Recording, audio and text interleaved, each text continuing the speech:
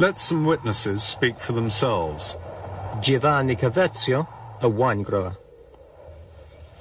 Sorvolavo una zona molto conosciuta e non c'era nulla di particolare, no? Ad un tratto però I was hang gliding over an area I knew well. tratta da qualche cosa di inconsueto, no? Che There was nothing special. si stagliava verso l'orizzonte. My attention was attracted by something unusual. In qualche cosa che non riuscivo a definire, considerando It was going towards the horizon, above the woods. alla quale mi trovavo. It was something I couldn't define, considering the distance. The shape was about 2,000 meters away, and the closer I came, the more the object became difficult to define. It was hovering like a helicopter, but I realized it was nothing like that. It generated a very strong light and lacked hard outlines. It had a very strong, bright halo of light. When it was 3,000 to 4,000 meters, it went away from me in a very impressive way. It was so fast that you could barely follow it with your eyes. In form, it was dome-like, with 3 or 4 objects hanging from the sides.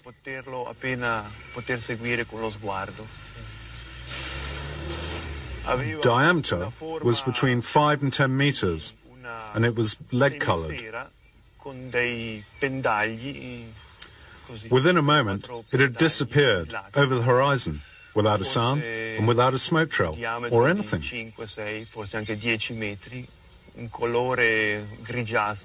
I wanted to keep it to myself, as these sort of things are unexpected.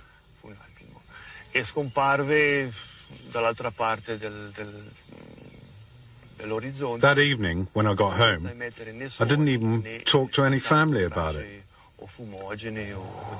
Later, when I went to a restaurant, I met a friend interested in hang gliding, who had seen me flying in the area. He insisted I must have seen something special, because he had.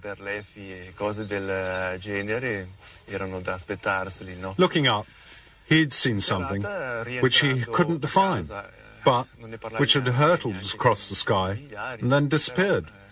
Recandomi un po' più tardi al ristorante, incontrai un amico interessato di volo libero, il quale mi disse di avermi visto attraversare. We decided that he had seen the same thing as myself. Insistendo nell'affermare che io avrei dovuto per forza aver osservato qualche cosa di molto particolare, perché lui, trovandosi in zona fiume e guardando verso l'alto, vide a un certo punto un qualche cosa di indefinibile che si stagliava contro il cielo e che poi dopo scomparve dal suo angolo visivo, no? Al che io, dopo un momentino così, decisi di dirgli insomma quello che più o meno avevo visto.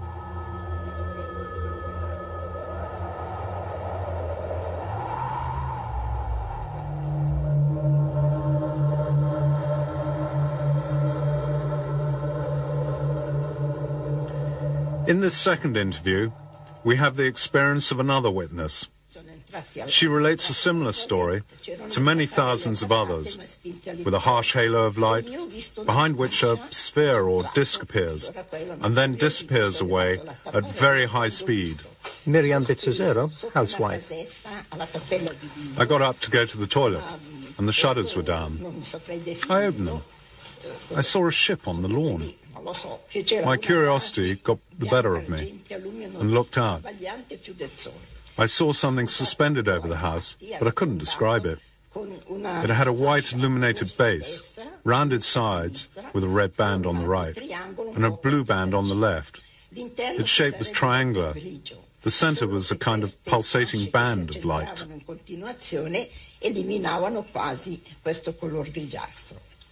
Was there something solid there? Oh, yes. You could see grey bits, but they were covered by the pulsating.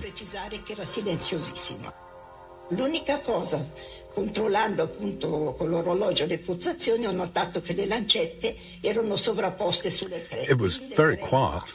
Mentre io pensavo al massimo il più tardi le 2 meno alla 1:45.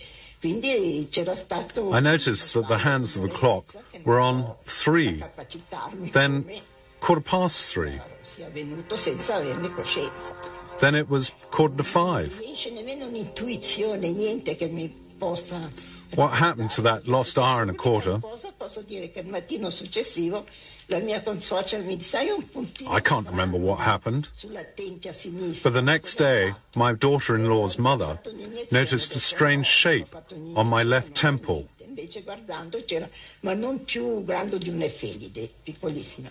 E invece si è ingrandito. I said I hadn't hurt myself, and it was very small. The sequence is usually the same: a UFO sighting, a temporary absence, and a mark on the head. Perhaps this was an abduction, a strange case, but no different to thousands of others. Several people have said that they saw it, people who work at the airport, including a pilot. After several days, the police took my statement. They also told me to keep the incident quiet.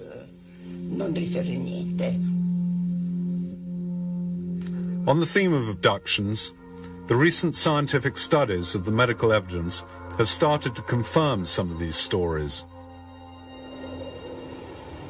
These Swiss witnesses prefer to remain anonymous.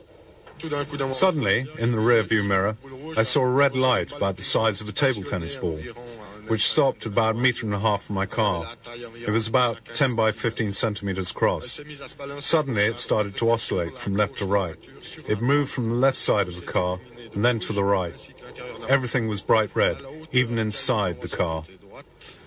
Then, at the height of that rock, you can see up there on the right-hand side of the road, the car rose. Before I lost consciousness, I saw the little red ball flip to the back seat. Then, at about 30 meters from that building up there, there was a white glow, and I found myself on the road again. This is a rare case of abduction inside the car itself. We know of others in both South America and the USA. It was about 10:30 p.m. 3 yellow beacons were suspended about 10 meters over the forest. They shone for about 15 to 20 minutes. They didn't move. I went towards the forest to see what it was. In my opinion, it was a spaceship. It had a distinctive shape and those lights on top of it. Having reached this tree here, I decided to go up the hill for a better view. I went up the slope, and when I reached the hilltop, I found myself face to face with an enormous hemisphere of light, which at the base was between 10 and 15 meters across. I got nearer, and my whole body started to shake. In front of me, a UFO was producing a deafening sound, emitting similar vibrations to a transformer. At a point, I ran into a wall of lights as solid as if I'd run into a concrete wall. I got close 3 or 4 times, and every time I ran into this wall. After about 15 to 20 minutes, the UFO took off like a helicopter. It went silently, except for a slight hissing noise. No more than 3 minutes later, 2 Swiss Army Mirage jets flew over. This barrier of light is talked of time and time again by independent witnesses. The following is a statement by a senior airline pilot with years of flying experience, highly trained, and who has been regularly examined by medical experts. Stefano Guerra, Swiss Air Captain.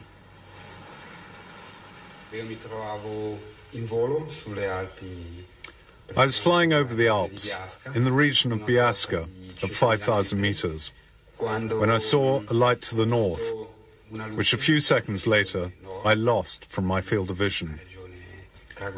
I didn't manage to see it again. luce che pochi istanti dopo ho perso dal campo visivo e non sono più At that moment, reperire.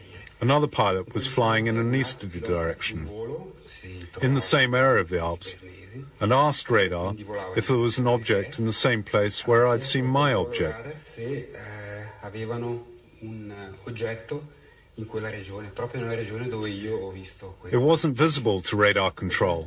Che quanto riportato dal controllo radar. The pilot said he saw a strange, unidentified form, which corresponded to the one I'd seen in my airspace.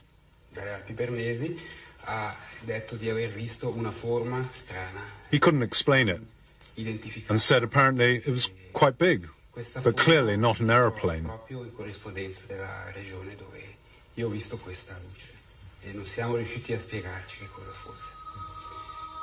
Ho avuto occasione di parlare con questo pilota, lui ha dichiarato di aver visto una forma che apparentemente sembrava estremamente grande, abbastanza aguzza, circa 3 volte di lunghezza per 1 volta di altezza, e appunto non era identificabile come un aeromobile, non era identificabile come né piccolo aereo né aereo di linea. Quindi non poteva could it have been a meteorite? trattarsi nemmeno di un meteorite? No, perché un meteorite sarebbe stato No, un movimento. because meteorites move, and this one was stationary. Posizione fissa e è poi sparita di seguito. Probably the object didn't show on the ground radar at that point, because it wasn't moving like a normal aeroplane. It was an enormous area of white light, as big as 4 jumbo jets. According to both pilots, it stopped and then went away and was neither an aeroplane nor a meteorological phenomena. Captain Schmidt, Swissair. The radar station at Maastricht informed us that a UFO was proceeding in a northerly direction. It then turned towards us at a speed to 4,000 to 5,000 kilometers an hour, very fast indeed. Eventually it stabilized in relation to our position to 3 nautical miles to our right at 45 degrees. That's about 5 kilometers from us. We put on the headphones and looked to the right, and suddenly there was an immense flash in front of us. I hadn't seen anything like it. Very fast and very intense. The radio didn't give any signal. Nothing at all.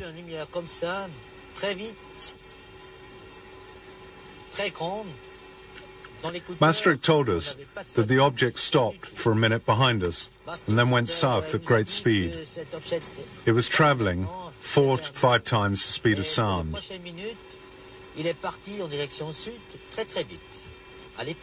Later I read the report of the radar controller. After checking the data, he wrote the speed was double that, which means it was 10 to 12,000 kilometers an hour. It went away in a southerly direction. It returned and went away again. It was as if it was playing hide and seek with us. The UFO was enormous, very fast, and it was flying at 10 to 12,000 kilometers an hour. It was seen on radar and seemed to play with the airliner. Not behavior that you would expect of a military or experimental aircraft. And this is how another Swissair pilot explained his experience. Captain Peter Bircher, Swissair. Suddenly the object, which had flown with us for a while, veered and then at top speed disappeared, turning through 90 degrees. I think that this behavior would exclude a natural explanation of the phenomenon, since the object resembled no known flying object. It was practically suspended in the air in front of us. It then went away at a high speed, veering at 90 degrees in relation to our route. No known flying object can do such a thing.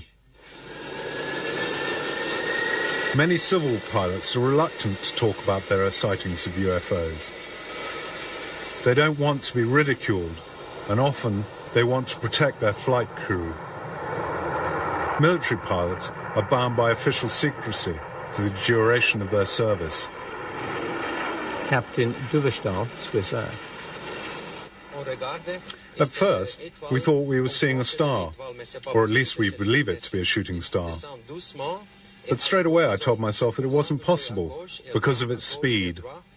It fell gently to the horizon and then oscillated a little to the left, and then to the right, and then left and right. It then returned to its original position. All of this in less than 30 seconds.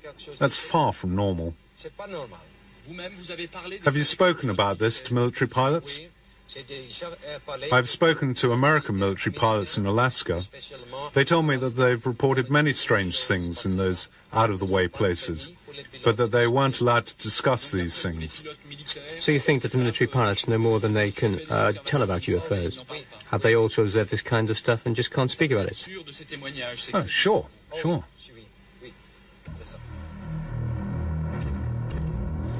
One impressive, well-documented case is reconstructed here by Nippon TV when a 707 was flying over Alaska on the 17th of November, 1986. At 5 p.m., during the flight, Commander Terauchi observed two red lights getting nearer. The control tower anchorage didn't detect anything present in the area. The lights got nearer and nearer.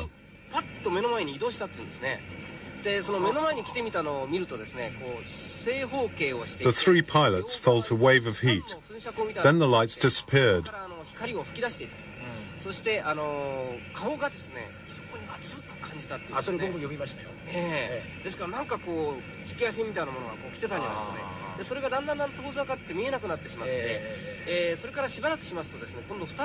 Shortly after, two white lights appeared.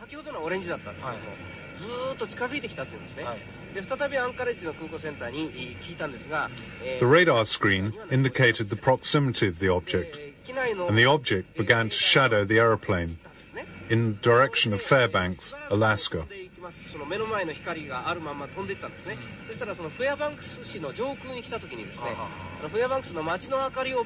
Thanks to the contrast of the city lights, the crew could see the outline of the object.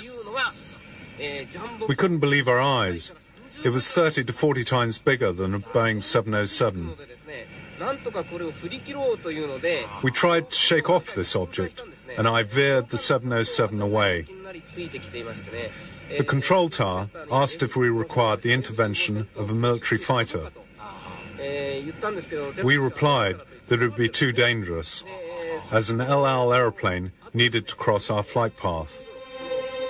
Towards 6 p.m., the object disappeared. The sighting lasted for an hour. These are the sketches by Captain Terauchi. Both he and his crew saw an enormous UFO. It was under control, and he felt there was every possibility that it hadn't been constructed on Earth. As well as the testimonies, there are photographs and film sequences which document UFO sightings. These have been gathered from all over the world, including films shot in the skies over Mexico, taken by a group of video activists calling themselves Vigilantes, who have about 100 members. We're a group of friends from the four corners of Mexico. We always have video cameras with us, at work, at school, so that we're always ready to film a UFO as it appears. En el momento que tengamos cualquier objeto volador no identificado, lo podamos filmar. The film sequences have been examined by the Institute for Information Science at Seoul University in Mexico City. They subjected the film to a battery of advanced tests.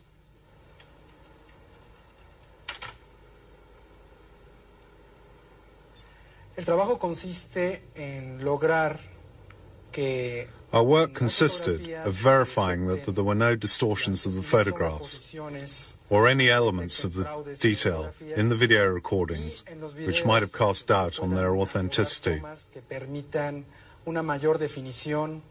una mayor claridad. Besides computer verification, we also checked on the spot, interviewed witnesses, and evaluated witness credibility. En relación a visitas a campo, entrevistas, y ver si no hay fines de lucro o afanes de notoriedad de la persona que nos trae el material o que hacen los videos o las fotografías.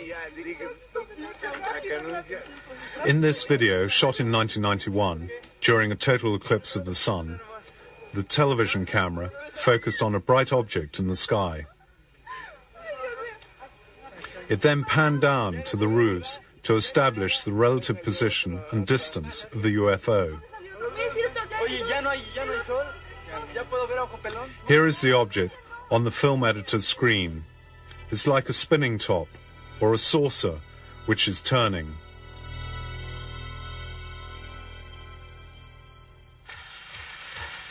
And now another UFO in the Mexican sky.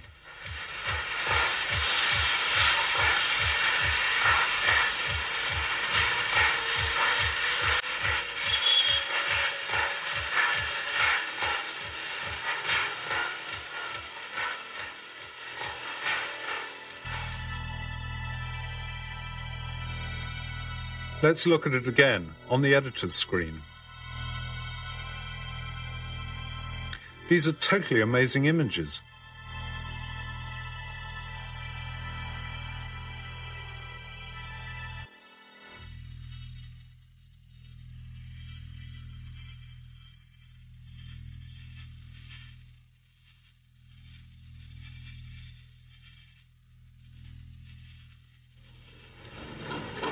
This is 1992. Watch the UFO as it moves about the sky.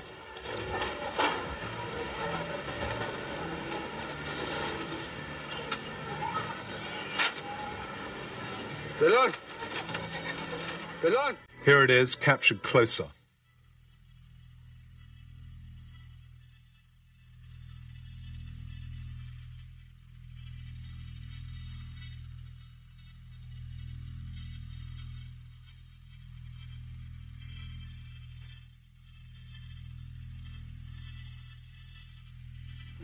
No. 1994, and another UFO.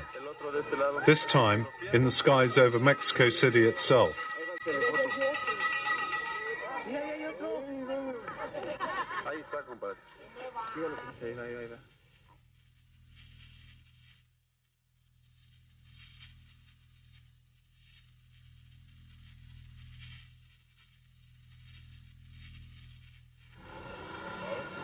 Sometimes the UFOs present themselves in formation, like this sighting in 1994. The question as to the authenticity of the films seems to have been answered by Professor Quezada. To be a hoax, they would have had to have falsified the film on hundreds of videos taken by the vigilantes. A very expensive conspiracy. Who could possibly gain from it?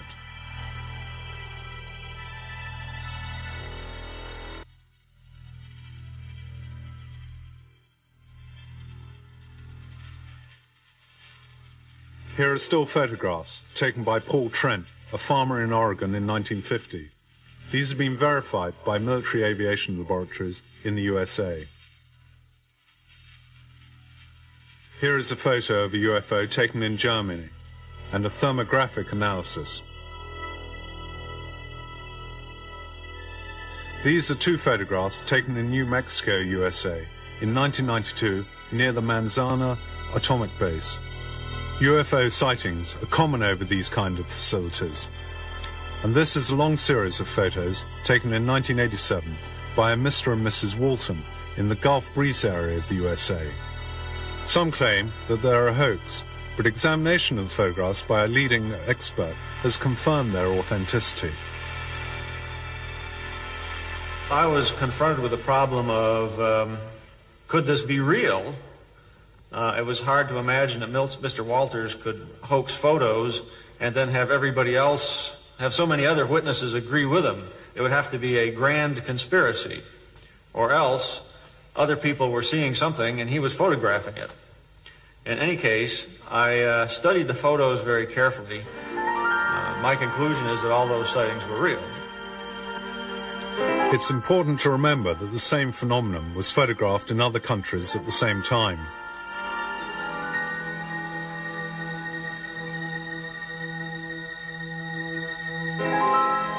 As you can see from the following examples, there are many kinds of UFOs.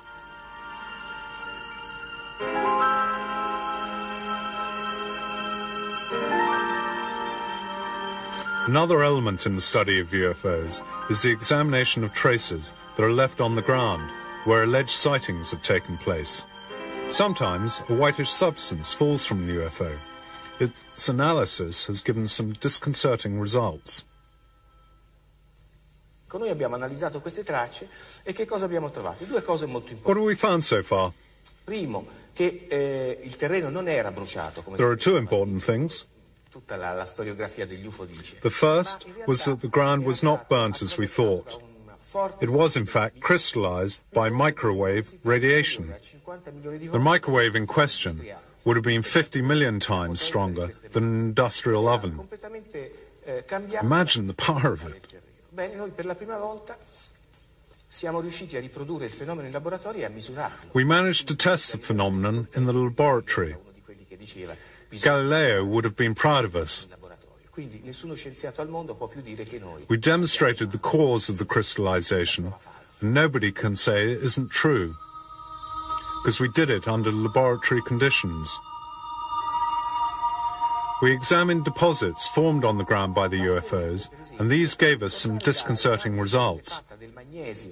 In 1957, a deposit from a UFO was analyzed, and it was found to contain magnesium, a magnesium much heavier than anything known on Earth.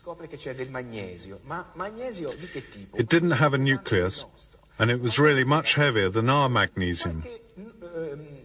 It was definitely magnesium from space. Ebbene, bisogna sapere che magnesio di questo tipo può venire solo dallo spazio. The French, in 1967, found a similar deposit. And this was also magnesium, and it was much heavier than terrestrial magnesium. I have a simple conclusion from all of this, and other evidence. I'm absolutely convinced it was of extraterrestrial origin.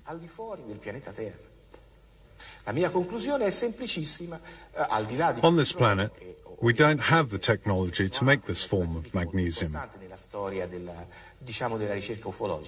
I'm convinced of this. Oggi siamo sicurissimi che il fenomeno è esogeno al pianeta Terra, cioè viene da fuori, è tecnologico, non è di nostra competenza, non lo sappiamo riprodurre.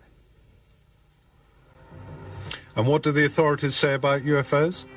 For many years, they've denied or ridiculed these stories, but their attitude has now partially changed. We saw a big object in the sky which we couldn't identify. It had very powerful lights which directed at the ground. In 1989 and 1990, there were numerous sightings of a UFO in Belgium by more than 2,000 civilians and numerous police patrols. It was a triangular object with 3 lights at the top and 1 in the center. It was flying silently at very low altitude just above the ground. This photograph of the object, complete with thermographic analysis, is a filmed sequence.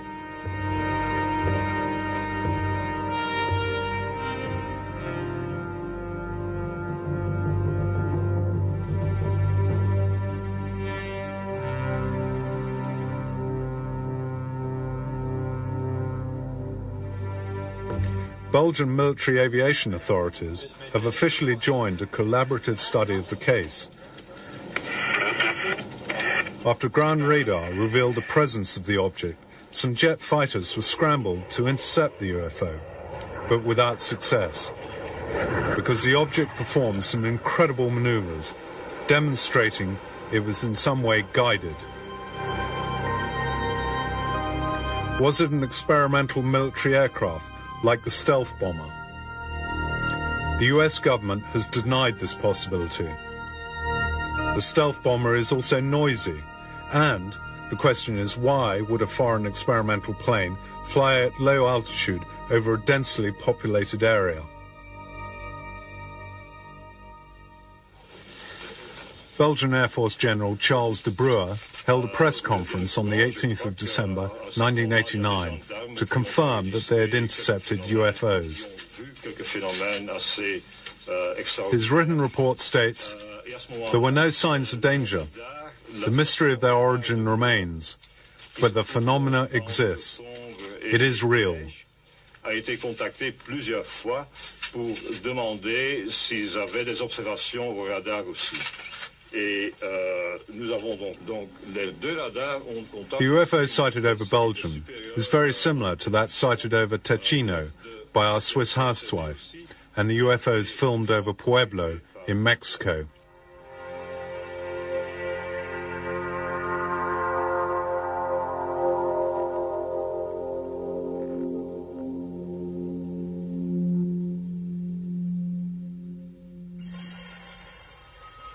Other official confirmation includes the President of Brazil, President Kubitschek, who in 1958 declared that a Brazilian Navy ship had sighted and photographed a flying saucer.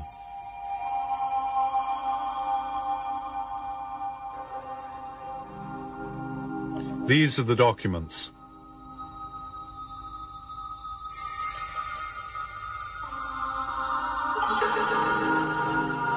Spain has recently declassified some documents which confirm the sightings of UFOs.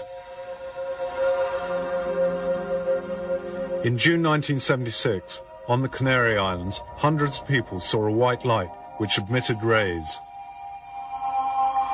It is written by a local military commander. In addition, there are accounts of humanoids being seen during UFO landings.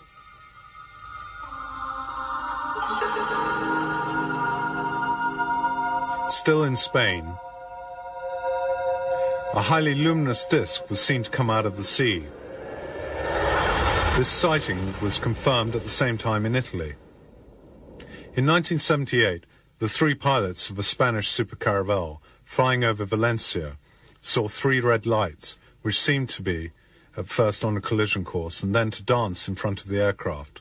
The caravel was forced to make an emergency landing, and fighters were scrambled to intercept, but they failed to make contact. In 1975, on the Bardeneas Reales military base near Navarra, a UFO was seen at low altitude. Until the end of 1990, the Spanish government had always denied the existence of any UFO file. And the same goes for the UK. Before 1990, there had only been the occasional comments as we list here. Lord Dowding, the Air Chief in 1954, suggested that 10,000 UFO sightings had been made and recorded. He also asserted that these were of extraterrestrial origin. In 1954, an RAF pilot named Saladin encountered some UFOs. This is Saladin's sketch. Ralph Noyes, Defense Secretary, is said by 1964 to have seen Air Force film of UFOs. In 1978, an English policeman, Tony Dodd, saw a UFO with a colleague. Then, in 1980, it was the turn of PC Alan Godfrey. And yet, as we have seen, there was no official confirmation of the sightings. All were treated as top secret. This secrecy has extended to the highest levels, with Chief of Staff Admiral Hill Norton declaring that he was kept in the dark on the existence of a special UFO department.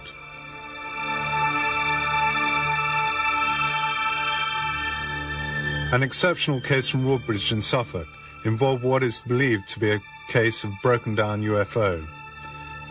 Air Force police patrols who went to the spot described the object as metallic and resting on three legs, emitting a strong white light. As they got closer to the object, the engines of their cars cut out and the radio contact was lost. This is not science fiction. The episode is confirmed in a report by the Deputy Commander of the base, Lieutenant Colonel Charles Hoult. In it you can read that the next day, traces left by the object were found on the ground. According to the reports of the Air Force Patrol, 3 humanoids were seen to leave the UFO. They were approximately 1 meter tall, with big heads and dressed in silver. The commander of the base, General Gordon Williams, is reported to have said that the creatures seemed to communicate by a series of gestures and telepathy. This encounter has never been officially confirmed. France. In February 1974, the then Minister of Defense, Robert Gallet, declared in an interview that for 20 years the French had been studying UFOs.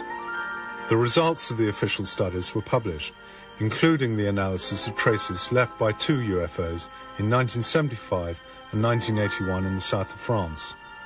An extract from the report states, "The physical phenomenon exists. Its place of origin, method of propulsion, and behavior are all beyond human comprehension. Since this, all information has virtually been embargoed by the French." Italy, since 1978, has listed its sighting of UFOs. These are the sightings listed in the 80s.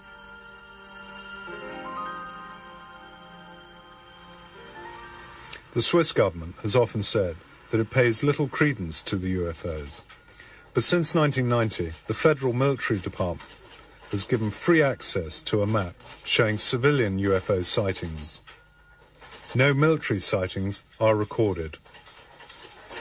On this map are 2 reports of sightings by military radar. The first on August the 2nd at 11 p.m.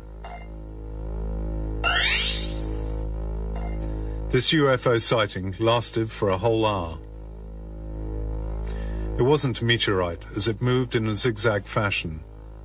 It wasn't birds because of high speed, and they ruled out aircraft.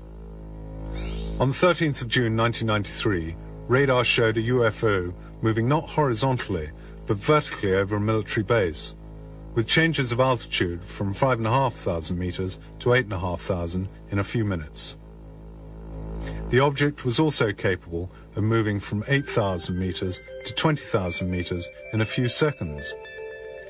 The experts have also not commented on this photograph, which shows a UFO spotted by a Swiss Army Mirage.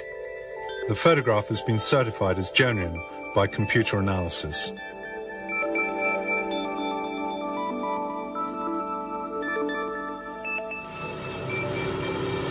In the Soviet Union, in 1990, a short while after the sightings in Belgium, General Igor Maltsev, Supreme Chief of the Soviet Air Force, admitted the existence of alien UFOs and extraterrestrial life forms. He said that some MiGs had observed a saucer of 100 to 200 meters in diameter, which was also able to stay motionless in the air and which performed extraordinary aerial maneuvers. Ground radar had confirmed this phenomenon.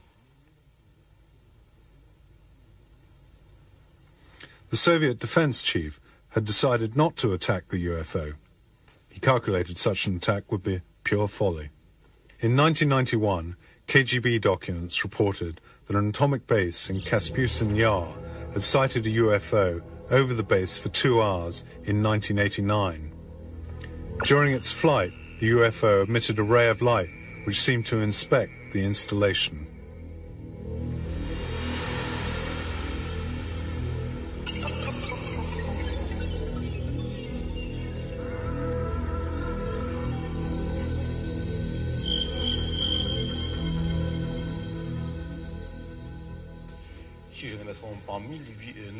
In 1984, a UFO was seen in the Ukraine above a missile base, but no intervention was possible.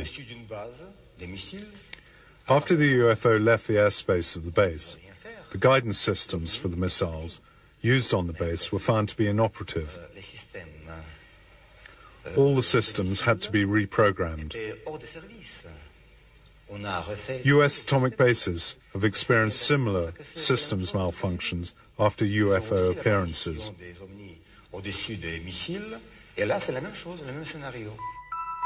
The Berlin Wall fell in 1989, and the official Soviet news agency TASS, for the first time, reported the landing of a UFO at Voronezh. Some children and numerous adults were witnesses. TASS reported that the Varanasi UFO had landed humanoids and robots. This episode was repeated 3 times. The witnesses were questioned by Western experts and were thought to be credible. Studies of traces left by the UFO revealed substances not known on Earth. The disk had the form of an egg. It was 15 meters high and 5 to 6 meters long. On the basis of the Earth's disturbance, it had to weigh at least 11 tons.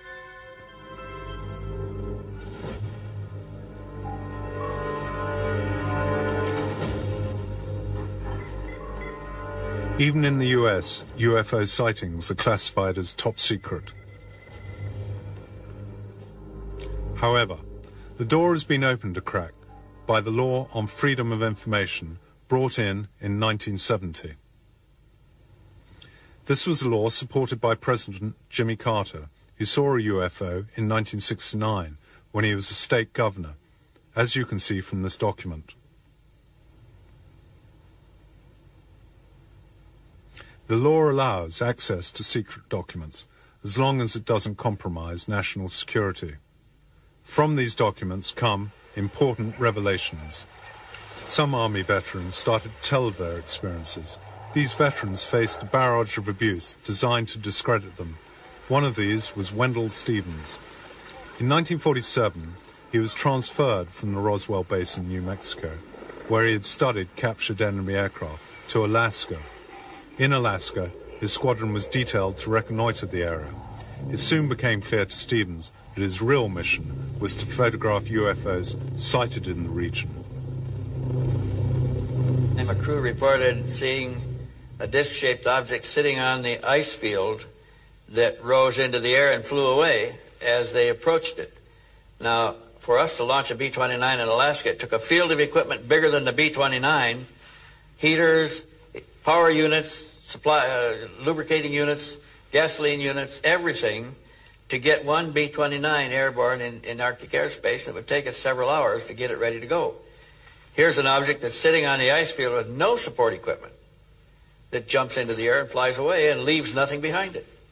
Now that was, in our view, was an impossibility because there's no way we could approach anything like that. Then a report came in of seeing one emerge from below the water, sit on the water surface of the water for a moment, rise into the air, and then zip off, flying away. Another one at another time was reported to have descended into the water and disappeared. None of our aircraft could do any of that.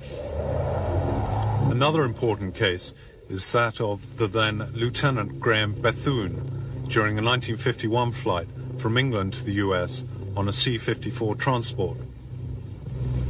The incident was confirmed by the whole crew.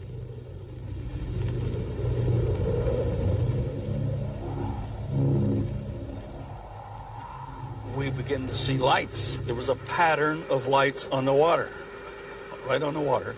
And the size of this pattern of lights were really disturbing because it looked like many ships or aircraft carriers or what have you tied up in maybe a ring of lights.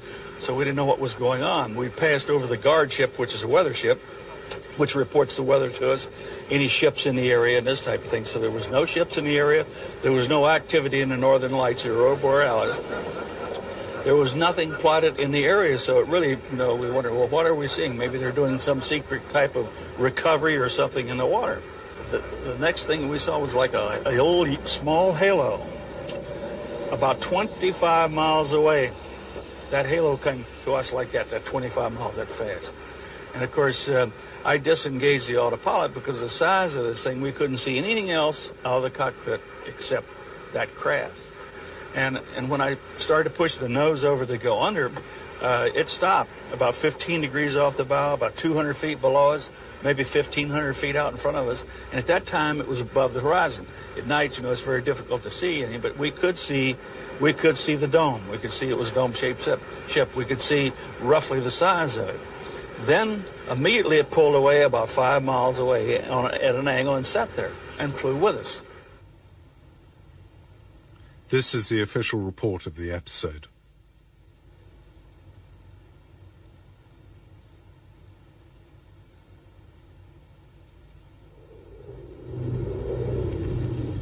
In another case, in 1954, Army pilot Mel Noel was part of a squadron asked to film UFOs in the skies over the USA.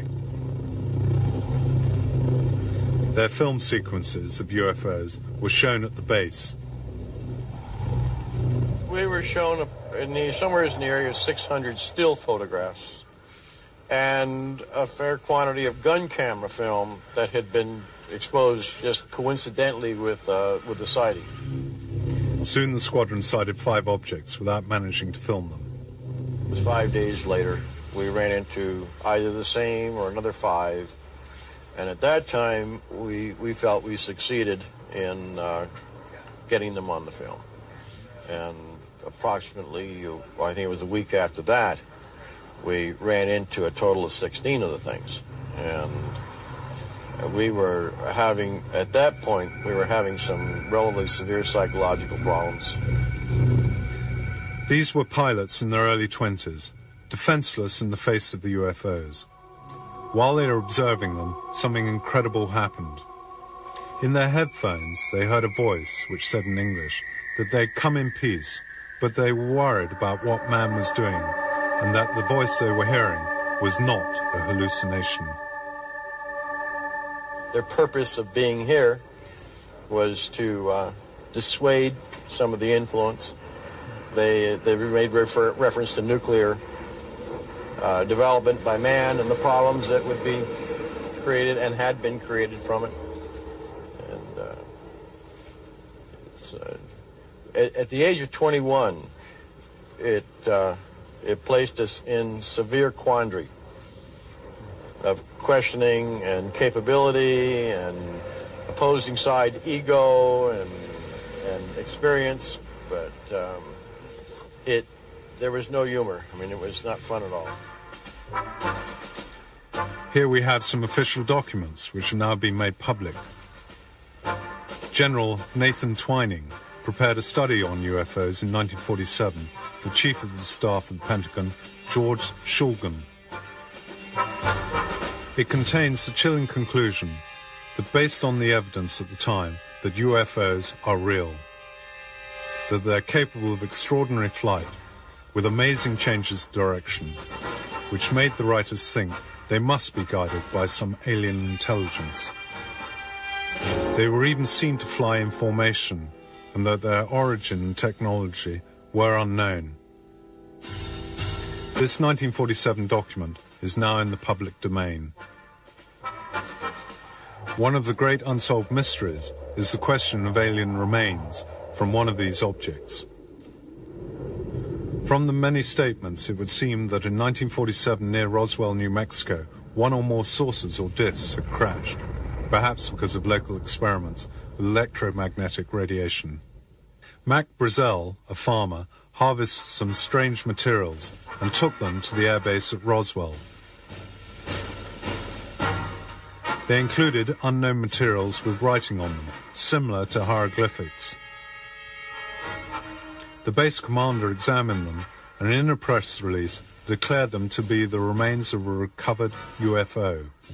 A few hours later, General Ramey, under orders from the Pentagon, denied the find and said the debris was the remains of a weather balloon. Roswell is a much-discussed incident. The official documents in 1947 have the handwritten notes of FBI Chief J. Edgar Hoover. On them it says, "The FBI must have access to the recovered UFO." Another thorny question has been, were alien corpses recovered from the crashed spacecraft?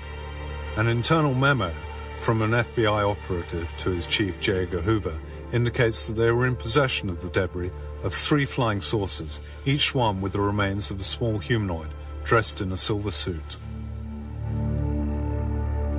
This document was released in 1983 and its contents confirmed by Professor Robert Saarbacher. He was directly involved in the UFO research project in the 40s. Saarbacher writes, "The UFO was constructed of a light and resistant material. The humanoids had internal organs similar to insects." A hoax? Many analysts think not. But why is it all kept so secret? Was it to make sure that there was no public panic? With the US government afraid to admit that they were powerless in the face of a UFO menace? Perhaps they wanted to gain technological advantage from recovered materials. Whatever the reasons in 1947, a massive cover-up operation began. A number of supposed research projects were set up to calm public opinion and create confusion about the phenomenon by means of disinformation. They were codenamed Grudge, Sign, and Blue Book. The real research took place under the greatest secrecy, within the project Majestic 12, a project run by Professor Vannevar Bush, now dramatized in the UFO series Dark Skies. This document from Majestic 12 was donated anonymously to a researcher in 1984. It is a memo from President Eisenhower. It states that on the 7th of July 1947, a UFO came to Roswell with a humanoid on board, that it had been reported to the press that it was merely a weather balloon. Many say that the Eisenhower note is a fake. This document from 1950 would seem to question that view. The Canadian engineer, Wilbert Smith, indicates to his government that the subject of UFOs is more secret than the atomic bomb. A group led by Professor Bush have been asked to carry out a research project called Majestic 12. Since that time, many incidents have occurred, including a possible alien landing at Fort Dix, which included alien casualties. And in 1993, an alien craft may have disabled the nuclear arsenal at Manzano in the former Soviet Union.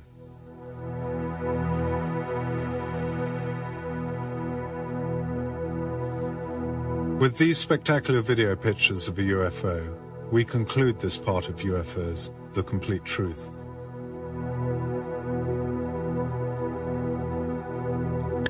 These are genuine pictures.